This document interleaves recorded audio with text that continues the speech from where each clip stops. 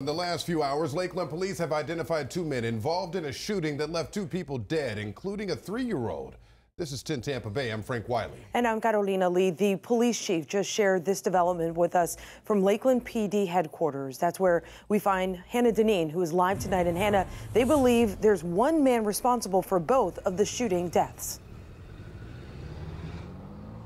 Carolina, police say this was a brazen, chaotic situation.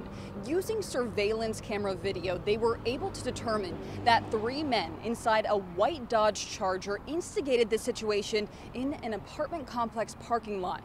One of those men died in the shootout. Now they're looking for your help to find the other 2 men involved. Just hours ago, police identified those 2 men as 30-year-old Kavarius Green and 22-year-old Demarius Wilson.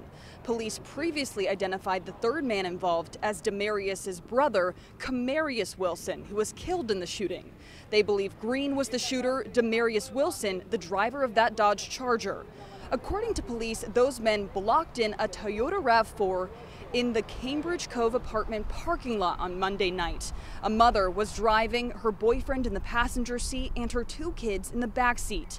Police believe Kavarius Green and Camarius Wilson got out of their Dodge Charger and approached the RAV4 with guns. They believe Green, using a rifle and firing through the front windshield, is responsible for killing both 3-year-old Jaquez Norton in the back seat and his own accomplice, Wilson, who was standing outside the car.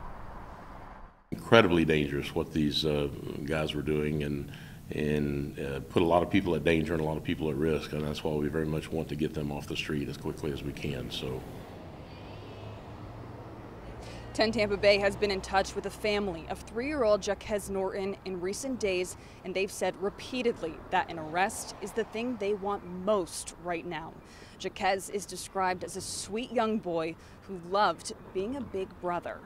Now, police, again, looking to the public for help finding Wilson and Green. If you know anything, you're urged to contact detectives here. You can also leave an anonymous tip with Crime Stoppers and be eligible for a $5,000 reward.